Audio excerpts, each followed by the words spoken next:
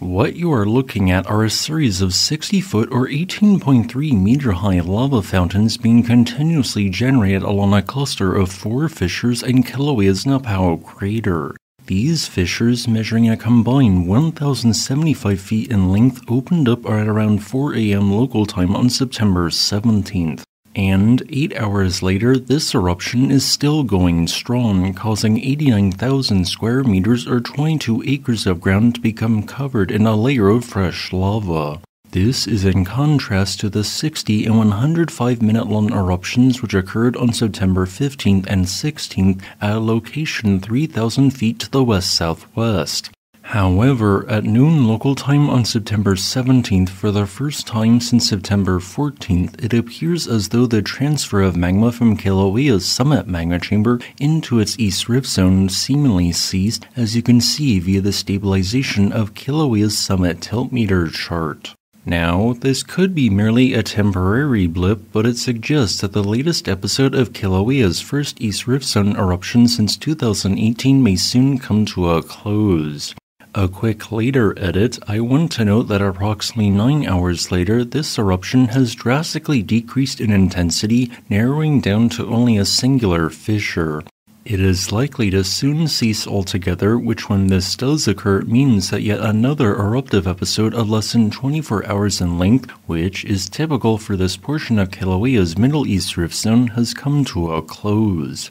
However, past historical eruptions in the same area suggest that this is more likely to represent yet another pause rather than a true cessation of eruptive activity.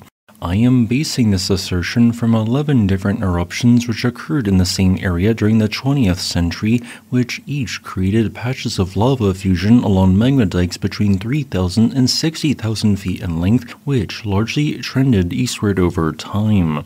In other words, multiple less than 24-hour-long eruptive episodes occurred across multiple days, with several pauses in between them. Thus, what we are currently witnessing represents activity as usual at Kilauea, and we might expect the existing dike to produce additional patches of lava fusion and burnt vegetation slightly further to the east-northeast. Theoretically speaking, a dike may exist as far east as a kilometer east of the summit of the Pu'u'o'o cone, meaning we soon could witness eruptions in a potentially concerning area. My concern revolves around the fact that the center of the more than 800-foot-high cone built by a 35-year-long eruption acts as a barrier which diverts lava flows from the west away from any structures south towards the Pacific Ocean. However, lava erupted to the east could begin flowing towards a series of communities built on top of geologically recent lava flows. But I want to reiterate that these type of fissure eruptions are unlikely to be long-lived enough to produce lava flows even capable of getting close to the structures in question, with only a singular eruption in 1977 out of 11 20th century eruptions taking 18 days to reach such an area. In other words, if you live here on Hawaii's Big Island, you are not yet in any danger, but should keep an eye on and stay up to date with the ongoing eruptive episode just in case of a very low probability but theoretically possible scenario activity does propagate this far eastward. And no, lava is not currently deemed likely to erupt any further to the east than this, including in the area impacted by the 2018 flank eruption at Leilani Estates.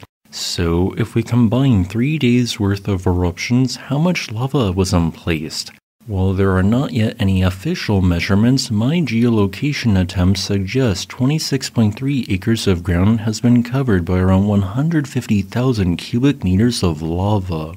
If correct, this suggests an average eruption rate of 4 cubic meters per second, which is quite a low number. Thanks for watching. I will post another video on Kilauea's eruptive activity if further changes occur during the next week. As a final note, I would like to thank this channel's patrons on Patreon and channel members on YouTube.